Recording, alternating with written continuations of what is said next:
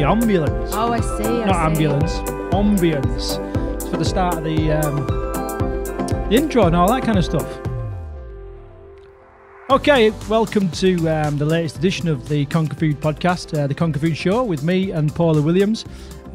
Today, I've managed to track Paula down. She's not feeling too good. A little bit under the weather, aren't you? Well, I've been fighting these little colds for ages, and I thought I had the most strongest immune system ever, but it's finally gotten a hold of me. So it's amazing that you're here today, Yeah. and you're gonna record this podcast. So I promised at the start of the year that we was going to bring you some inspirational stories from the people at TEAM Bootcamp, and quite often there's no story quite as inspirational as that as Paula. So I've absolutely just got her right arm up her back and really given her enough monkey scrubs and Chinese burns to get her to do this podcast today. So we're going to dive a little bit deeper into your past history. I can't promise we won't have any tears, because you do get a little bit teary sometimes. But I can promise that you're going to be as open and as honest as you feel appropriate. Is that right? Yes. And I would just like to say that this is because I love you, Craig, and for no other reason, because I'm actually quite private. I think I've shared my story with some of my Conquer Foodies, but it's not something I shout from the rooftops, and it's not anything I'm ashamed of, because I'm actually quite proud of my of how I've come through, but I've definitely struggled a wee bit, as a lot of people have. Okay, we're gonna sort of get into that a little bit. So so just give us, if we could sort of sum up your life up to now. Yeah. In one, I want to give people like a bit of a feel for what's coming up. If you could explain it in like 3 words, what words would you use? Good question, isn't it? Yeah, it is actually a really good question. Extreme, but extreme isn't enough. I mean, extreme depths of despair and heights of joy. Yeah, exactly that. So, okay, so it's probably worth talking a little bit about what you was like as a child growing up. Yeah. Maybe that's a good place to start, and then we'll kind of work all the way up through a few questions and answers to this point right now, and how you kind of found yourself here. So, and the reason why we're doing that is, like I said, is we kind of want you to. Sometimes it's really easy to look at people and just go, you know what, they've got all their shit together, and everything's fine and everything's great, and you know, if only my life was like that. And I know some people got some incredible lives, but we're fortunate enough to have an incredible life together. And some people might look at that and think, oh, you know what? I wish I had it as easy as them. But that's not always the case. So yeah, start us off. What was childhood like? And well, actually, my childhood was amazing. I grew up in a little village in Essex, surrounded by a really wonderful, loving family. So my childhood was amazing. I loved sport. At primary school, I was really sporty, so I lived for netball and rounders. And but then I went to secondary school and hit puberty and turned into the demon from hell, quite literally. So this is when things started to change. Is when you started to grow up. And when you say demon from hell, what kind of things are we talking about? I just wasn't a particularly nice kid to be around. It's not the case at school. This is with my family, especially my mum. She suffered really quite badly at the hands of my emotions. Really, is it like normal teen stuff that everyone goes through? I think it is normal teen stuff, and I think for a lot of people, I can't speak for guys. I haven't done a lot of research into men and their hormones, but I know girls, especially when they start their periods and hormones start kicking in, that they can get a bit mean. So go on and paint a picture. I mean, mean as far as I was concerned, it was an understatement. But again, not with people not at school. Not with people at school. I was quite passive, actually. I just followed the gang because it was really important to me to be part of a crowd. But inside, I was really, really desperately struggling. I was desperately unhappy, and I used to feel as if I had no right to be on this earth, which might sound like a really crazy thing, but we talk about now when you have your own business, and I've laughed and joked about it with so many people, the imposter syndrome, where you kind of think that you're going to get found out soon. And I've felt like that well, I did, especially as a child, that I was kind of here under false pretenses, that I had no rights to be on this earth. It's a really funny feeling, but it was quite distressing for me. And what, so did you, you know, it doesn't tell us much. Most people might think, yeah, I was a little shit when I was a kid as well, but yeah, like, you know, what kind of stuff was going on? I mean, was you tested for anything? Was you? I was taken backwards and forwards to the doctors, and this is in the early 80s, and I was told that I was highly strung. Well, I can confirm. Yeah, she is highly strung. Yeah, that's what I was told. I was just highly strung. It had nothing to do with, you know, hormones. It had nothing to do with puberty. I was just a overly anxious child. But then when I was 16, I started having really bad panic attacks, which, and something that makes me really sad about this day and age is there are so many young people now suffering from anxiety and panic attacks.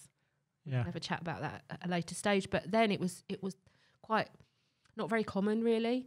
And how did people react? Like when you, I mean, are we talking just at home, or was it out in public? No, it was when I was out in public as well, and it didn't go down too well. I think I got a little bit of a reputation for being kind of the mad person. I remember I was laughing with a friend the other day. There was a rumour that went round that Paula Gager, because that was my name at the time, used to sit at the back of the bus and rock backwards and forwards. But that's how kind of mental health was seen then. It was something to be really, really afraid of. But finally, I don't know if it's a good thing or a bad thing, but when I was 16, I was diagnosed with what was called manic depression then. It's now called bipolar disorder, but I was diagnosed with manic depression and carted off to a psychiatric hospital. So that was the first time you was kind of locked up. Yeah.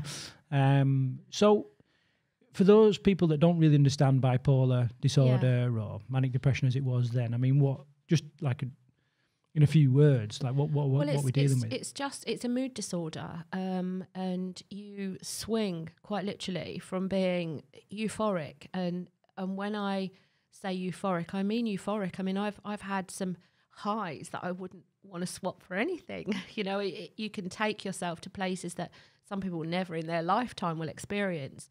But we live in a world of polarity, and so, you know, if your body is able to go to that kind of heights, it has to be able to go to the depths to the opposite. And already at age 16, I was suffering really bad bouts of mania almost, and really, you know, low, wanting to end my life and self-harming, and I think it's much more not acceptable because it's still distressing, but we know so much more about it now. But in the early 80s, nobody could understand why I behaved in such a way.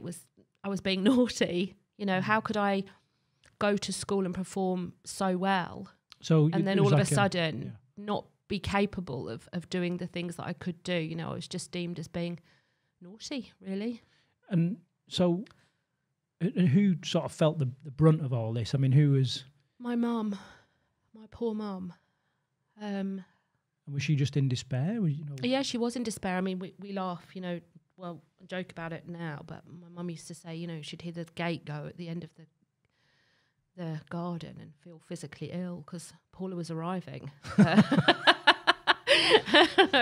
So, yeah. And it is funny, we do laugh, but I mean, you've obviously, just to put your mind at ease, obviously just come a long way since that. And perhaps we can talk about some of the strategies and that you use in a bit. But okay, so we fast forward. I mean, was there a particular low point when you was a teen, or I mean? I struggled all throughout my teenage years. My teenage years were not good years for me, and they weren't good years for my family. And I think it was a mixture of hormones and everything kind of kicking in, you know.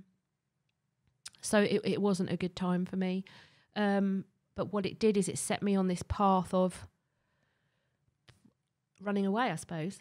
When I look back on my life, you know, every kind of certain amount of years, I've packed up and moved and changed everything completely. And that was the only way that I could seem to come out of a bad episode, was to change everything. So what other kind of patterns have you identified, or did you experience? Well, obviously, you know, I have had problems with drugs, because when you feel despair almost, you will look to anything to make yourself feel better. And actually, I think that's what's amazing about human beings. We're all about survival. And it's really funny and contradictory to say, but for somebody who at so many points in my life has wanted to end it, that survival instinct within me is really, really strong. And I believe that's why I've achieved some of the things that I've achieved, because I've always believed that things can and will get better. But I turned to drugs to try and make myself feel better. I, at certain points in my life, was the person you would want to party with because I was the best fun ever, because I would take everything I could possibly lay my hands on to make myself feel better. And there's a really amazing man who I'm reading his book at the minute, and his name is Gabor Mate, for anyone that knows. And he is really prevalent in the world of addictions. And I read somewhere that he obviously counsels and looks after people in the projects in New York. So people that are really, really struggling with drugs, and drugs have been their life, their whole life, and their parents' life. And the first thing he says to people with addictions is, well done. And this just kind of blew my mind. It was, well done for finding something to help ease your pain. And I know I told you this the other day, and it's really resonated and stuck with me, because it fills you with such self-loathing. But actually, that's all you're doing. You're searching for something to alleviate a pain that can be desperate. And we talked about drugs, but was food? Food came a bit later on. Okay. I mean, I did restrict what I ate when I was younger, but that's because I believed that if I was thin, I would be happy. I believed that, happiness. What are the beliefs? Let's just some of the other beliefs that you had when you was younger. So this is my 20s, really. Yeah. I believed that I needed to be thin in order to be accepted. And again, this was in the early 90s. It's even worse now, and it breaks my heart for people. But I believed I needed to be thin in order to be accepted. I believed I needed to be wealthy in order to be acceptable.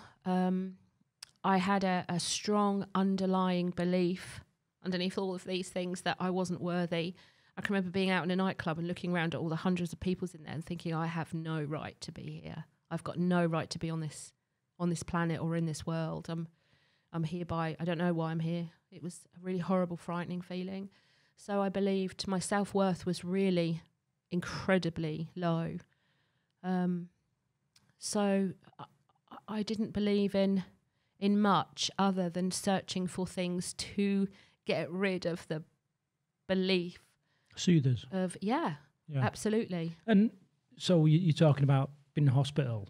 Yeah. And I just can't imagine life in a, what is it, like a secure hospital? What do they call it? What's the term? Yeah, it's a psychiatric hospital. And they're called, I don't know what they are now because I've been out of one for 10 years, but it's the last time I went into hospital. But it was an acute ward then, and it's got to be a celebration, hasn't it? 10 years. Yeah, it has got to be a celebration. But it was a really frightening experience for me, but actually, it really opened my eyes to the suffering of people, and I met some really amazing people in hospital, and people from all walks of life. Funnily enough, mental illness strikes everyone. Yeah, that's something that's it's really important to remember. A bit like cancer, I suppose. It just does not discriminate. No, exactly. So as such a young person, finding yourself in a psychiatric hospital was scary. So what? So have you got any standout moments there? Some juicy moments. That's what I'm after. Somebody, whenever you go into psychiatric hospital, somebody always thinks they're Jesus. And so did you think you was Jesus? No, it wasn't me. There was a naked man who would run around preaching. That was always really funny. There was one girl who absolutely broke my heart, who believed that everything she touched turned to mold. I mean, can you imagine? Yeah. That was really sad. And there were people that had electroconvulsive treatment who had no memory and no recall of what was going on. I mean, it does come back, so don't be frightened of that. But it's. And how was you treated in there?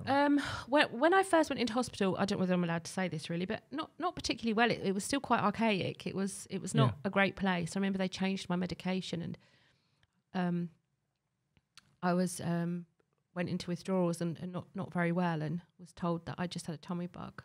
I mean, now I would say, are you kidding me? But at the time I was young and I just went along with it, and I was really, really frightened. And I also... so was the adults in... Yeah. So it wasn't like a teen hospital, you were straight in there with the adults? Yeah, I'm sure that wouldn't happen now. You must have been petrified, was you? I mean, how... do you know, I don't really remember being petrified because I think I was really low anyway. And when you first go into hospital, they give you so many medications, you just sleep. So, you know, yeah. Incredible. Then how long did you stay in there? I think I was been there for about 4 or 5 weeks. Yeah. And so when you came out, do you remember like the first days of kind of getting out? No, I don't actually. I don't really remember that at all. I don't. I just remember, I really don't. Yeah. It's crazy, isn't it? But I don't remember what I did the first time or anything.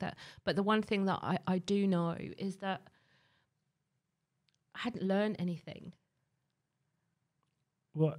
And what I mean by that is when I look back on life now, and I suppose that's the one beautiful thing about being 50 is the wisdom that comes with life experience. And when I was in hospital, I was just given medications until I was kind of stable again. But that very first time, I didn't learn anything about emotions, myself. I just went back out, a bit more medicated, to the same old life. And so how many times have you been into hospital then? I mean, can you just give us like through your adulthood? 4 times. I thought 3, but obviously I don't know everything. I mean, this is, you know, I don't know this stuff. Like, we've never really spoke at depth about this stuff. So, you okay? Yeah. Okay. So yeah, just give me a little. So what happened then through the rest of kind of adulthood before things started kind of picking up? I mean, in my late 20s, I got married and tried to have babies and found out I was infertile and couldn't have children. And so I went on a program of IVF. And it was after the last lot of IVF I found out I wasn't pregnant that I ended up back in hospital. So I think all of that kind of triggered a bit of an episode.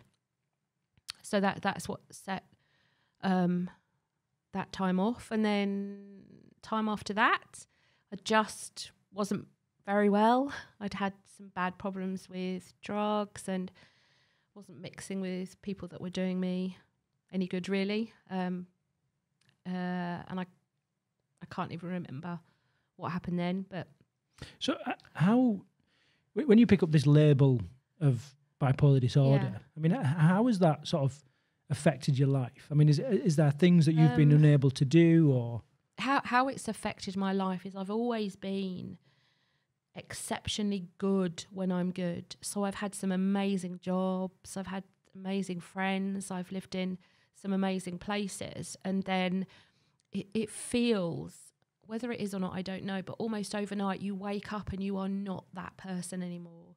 You know, this highfalutin job that you have where you're doing presentations and being really successful, all of a sudden terrifies you. And the other thing about that is people know you. The one thing I've learned over my life is that people know you as this fun, gregarious person. And when you change, people just can't handle it. And so don't like has it stopped you getting a mortgage? How did the doctors react to you? You know what I mean? I'm just wondering. No, but I wanted to go to a kibbutz once and I wasn't allowed to go. In Israel, I wanted to go over and live like on a commune and work for your... and I wasn't allowed to go because of my mental health. Was that during a particular high period? No, probably. Okay, well, listen, we're going to have a little break there. And then when we come back, we'll perhaps talk about the immediate future, that now, you know, last couple of years, and then also some of the things that you use perhaps to pull yourself out of all that, you know, and how life's changed. Happy with that? Yeah. Brilliant. Okay. Anything you want to say just before we have a little break? No. Okay, cool. This podcast would not be made possible without the help of TEAM Bootcamp, an incredible place where people travel from all over the world to learn how to think, eat and move better in pursuit of a greater image, but also to finally get a grip of food. If you're interested in TEAM Bootcamp or anything that we do, visit team-bootcamp.com. Right, okay, so we're back. We're talking to Paula. Paula's given a very honest and open insight into her past, and I've learned stuff that I didn't know about her. One thing's for sure, I think we can all agree that you're a little warrior. you know, as in a warrior, not a worrier. I was certainly one of them. Okay, so we kind of said that we was going to start talking about, you know, when did things start picking up? Obviously, it's been a lifelong journey, but when did things really start to change, and what was the big lessons that you kind of took from that? Things started to change in my 40s. I had some really kind of unhealthy relationships, and then in my 40s, I went to live in Norfolk by the sea, and I had... by design, or is that something that just came about, or you was like, no, I need to be... No, I went up to live near my family because my family had moved up there because I grew up in Essex, and they'd moved up. And I had a psychotic episode for the first time in my life, which I can laugh about now, and I'm sure people will laugh, but it was pretty terrifying at the time. I thought that the devil was chasing me up the beach, and I went running up to the local kind of surgery and flung the doors open and screamed to the whole waiting room, the devil was chasing me up the beach. Was the devil a good runner? Yeah, he was a good runner. And I ended up in hospital. Wow, that's a bit of a... So just hang on, so what exactly? So you flung these doors open. Yeah. I mean, how did people react? Well, I don't really remember, to be honest. No. If I'm honest, no.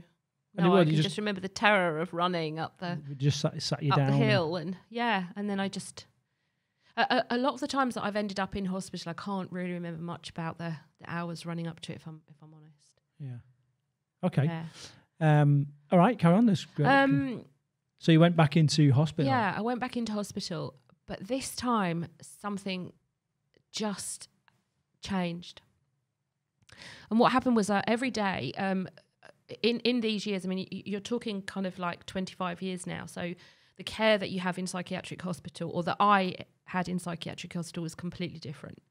You know, sort of 25, 30 or 25 years later. So two things happened in hospital. One was I had treatment called DBT, and they did mindfulness as well. So I was introduced to... What is DBT? DBT is dialectal behavioural therapy, which is not dissimilar to CBT. There are slight differences, but it's called dialectal behavioural therapy. So there was a lot more kind of therapy available. So I had art therapy and DBT and mindfulness. And there was this beautiful room that you could go to and just relax in.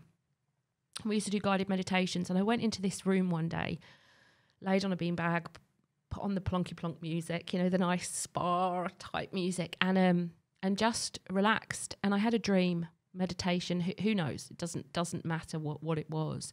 But I dreamt I was at a waterfall, and I remember this waterfall was just incredible, and it was so pretty, and there was all lights and colours bouncing off it, and it was just so nice. And I walked up to the waterfall, and there was a man the other side.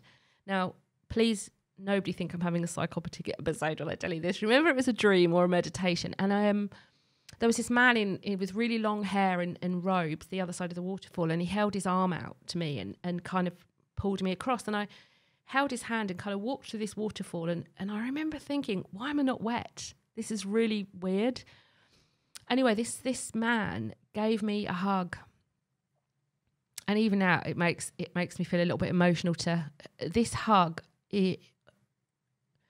I've never experienced anything like it in my life. I just... Welled up? I just felt safe.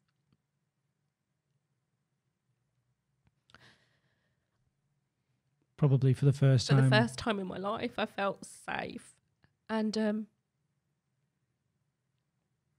so that's all I remember. I must have woke up or whatever. But what I do know is every day I went back to that room, closed my eyes, put on the plonky plonk music, and tried to see this man again, but he never came. But what I started to do without realising was teach myself how to meditate. So by the time I left hospital, I knew that, one, I wanted to go and learn how to meditate because it made me feel so wonderful. It made me relax in a way that medication and drugs never had done. It gave me a feeling of safety and oneness. I could be calm within my own body without using anything else to make, to get that feeling. It's incredible how to think that for years your mind had kind of almost controlled you. Yeah. And then suddenly, was it a case that you could suddenly control your mind a little bit? Yeah, well, I think they were teaching us mindfulness as well on the ward. And obviously this therapy that I was having, it was starting to introduce to me things. I was just kind of getting these almost subliminal messages that you are what you think.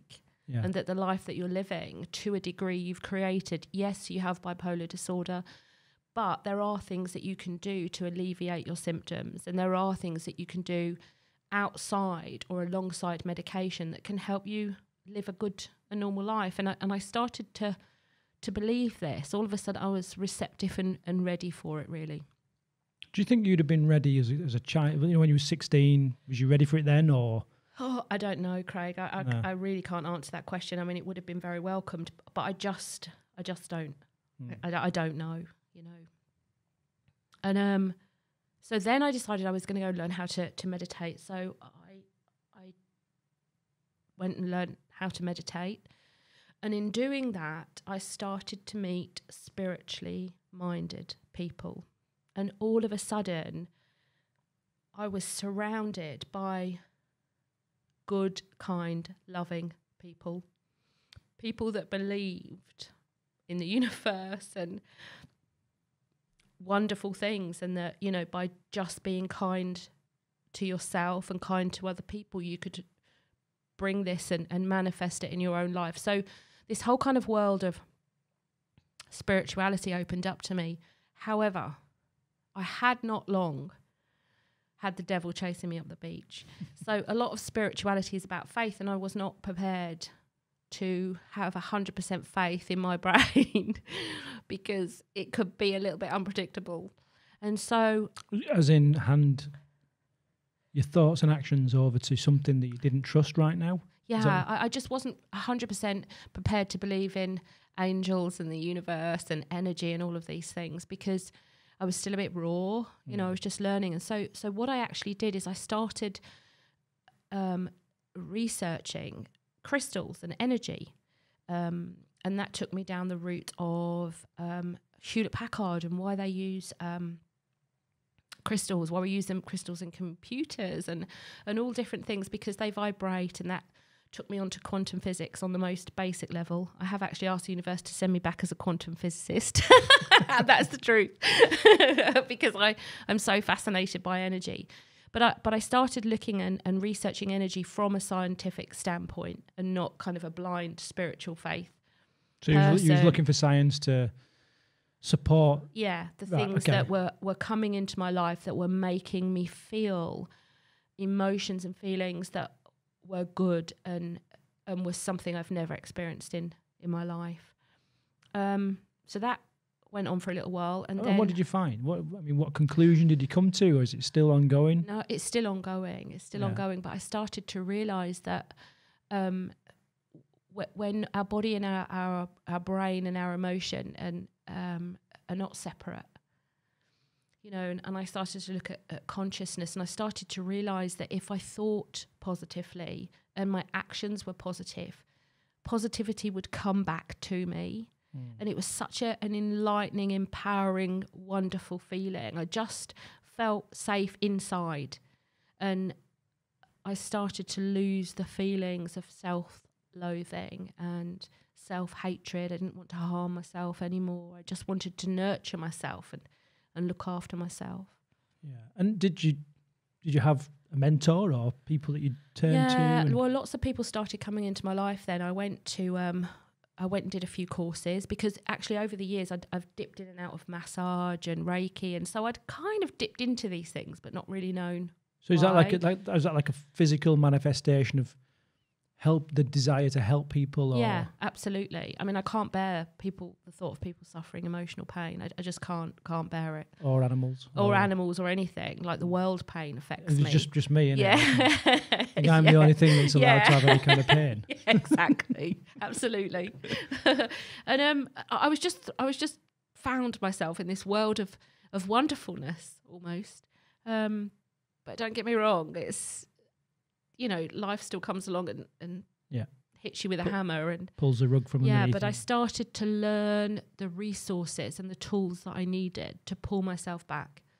When have you just got tough. like one or two quick reference points or something? Anyone watching this going, you know what, I could fricking do with a bit of this in my life. I mean, how would you sort of say people get started? Or I think at the moment, as much as I am a bit, you know, I don't put myself out there on social media.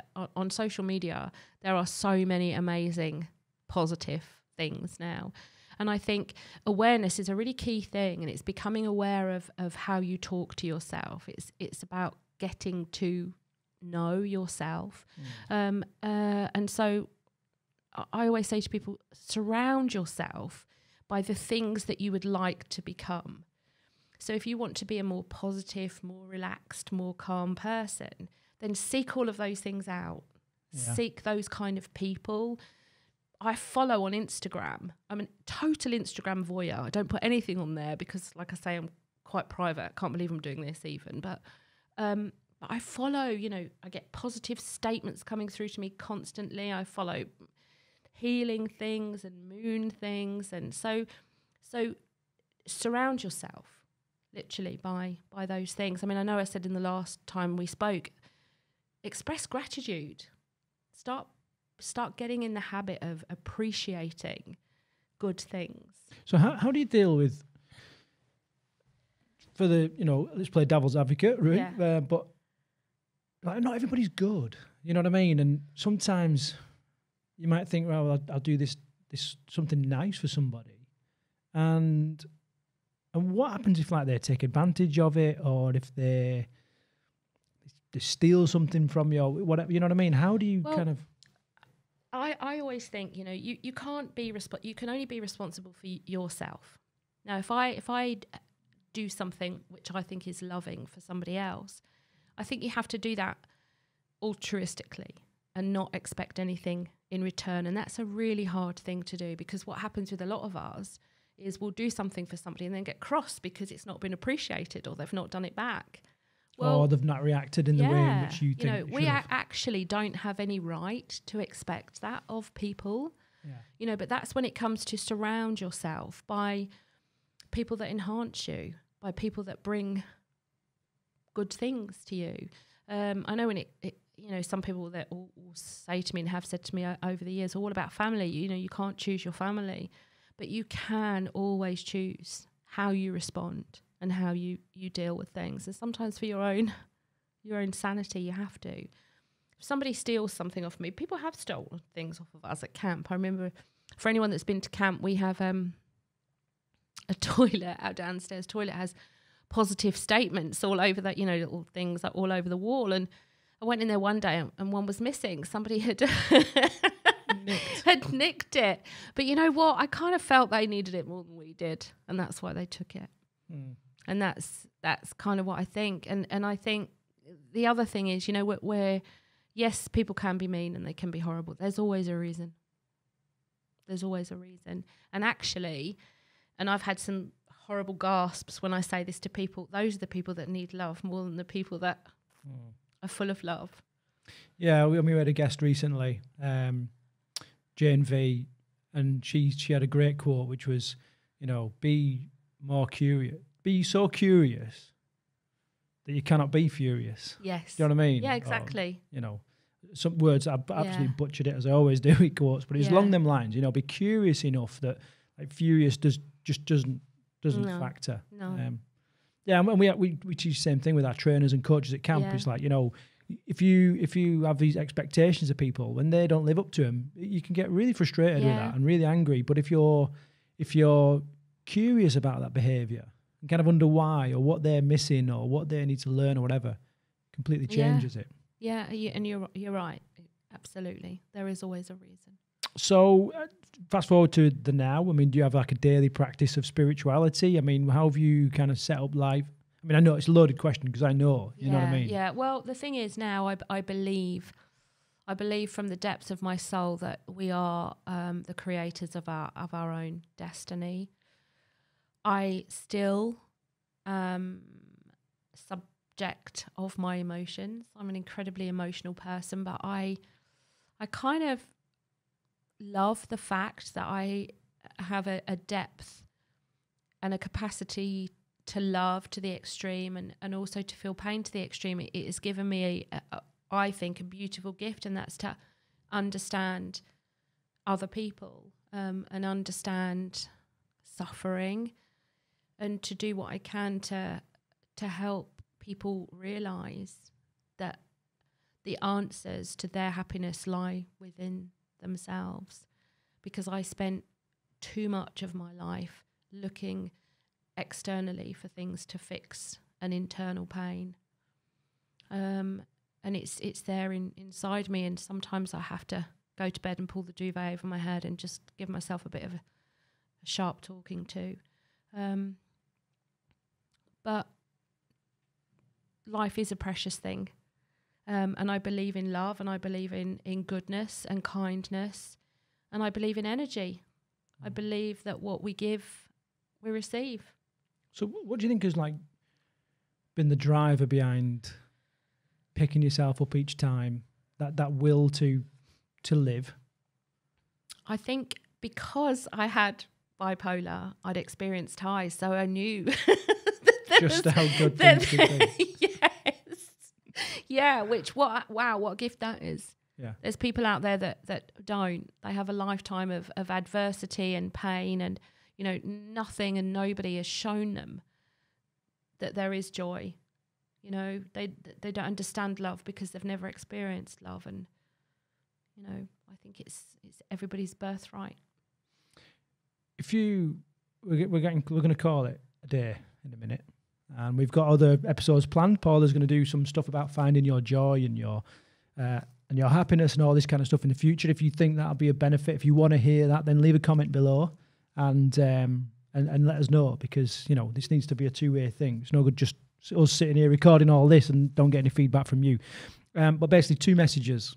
The first one: what message have you got to people out there that are watching or listening, and perhaps they're struggling a little bit, perhaps they themselves have bipolar disorder or anxiety and depression? What kind of message would you have for them? I think something that's really important for everyone is that you have a good support network. That's key. Firstly, I think it's mental illness is a very lonely illness, and I think people tend to isolate rather than to share and to seek out people that understand and can support you. And I think sometimes self-reflection is really, really important. When we become really poorly or really lost, it's very difficult to believe that anything will ever be better. And so I think in some respects we need to be constantly moving forward. So, know what you want in order to surround yourself by those things. So almost bombard yourself by those things. And I think believe that life doesn't have to be full of pain. Some people can feel so trapped and so backed into a corner, and sometimes pulling themselves out of their pain means making some drastic changes in their lives. And for some people that's really scary, almost too scary. And so they'll hold themselves in this place of pain in order to make the big, huge changes that have to be made. But I think there are so many resources out there now. That is the wonderful thing about this day and age. You don't have to be alone. And the final thing, which I'll be quite keen to hear about, is your message to your mum. And what that would be. I don't even know whether I can say it without crying, because I just love my mum more than anything in this whole world, and she has no idea that just being alive is what, over the years, at certain points, it's kept me alive. And sometimes I don't look after her in the way that I should. All right. That's very brave. amazing episode, and I think, you know, what it's worth. I think there's people out there that are going to take a hell of a lot from this, and I really appreciate you talking and telling me this stuff as well, because I didn't know. You've always been an amazing person for me, and this just proves that you're even stronger and more loving than I ever imagined. So thanks for doing this today, Paula. What any closing words? You're a git. That's quite what is that it? No, sorry. If you've got a mantra, we're going to finish on this now. One mantra for people to take away from this episode right now. What would that be in the world of Paula Williams?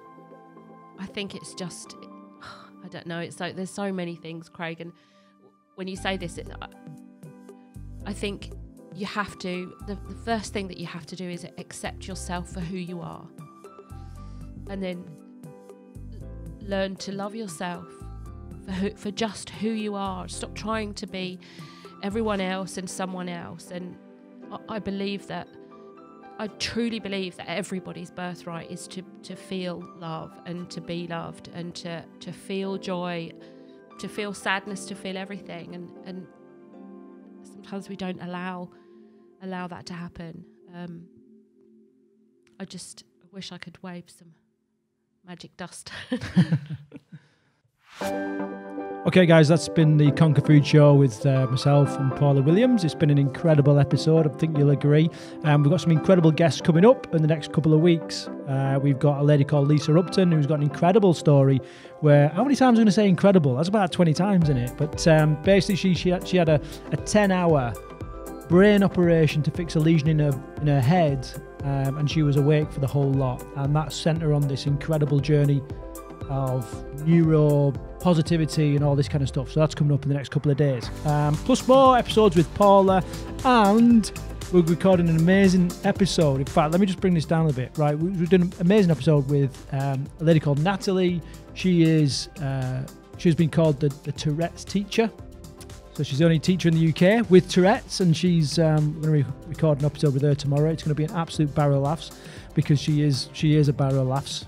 Paula, she's amazing. Yeah, she's what are you amazing. Hoping for, or what do you think we will get from Natalie? Well, I don't know. That's the thing with Natalie. You don't actually ever know what you're going to get from her, but she is, oh my God, she is just, I mean, if you think Tourette's, you know, I mean, have Tourette's and to be a teacher and to put yourself out there, I think is just inspirational and incredible. And you know what she's done as well? She's lost 7 stone as well. Yeah, she has. Yeah, she's looking incredible. So she's just amazing, and she gives our trainer Reg some real crap. Yeah. I wish I could get Reg on here as well. Yeah. So that's what's coming up in the next couple of weeks. So stay with us. Please subscribe, like, comment, do all that kind of stuff, and share this stuff with the people that you think that can benefit. So until the next episode, Paula, say goodbye. Bye. Thank you. And goodbye from me. Take care.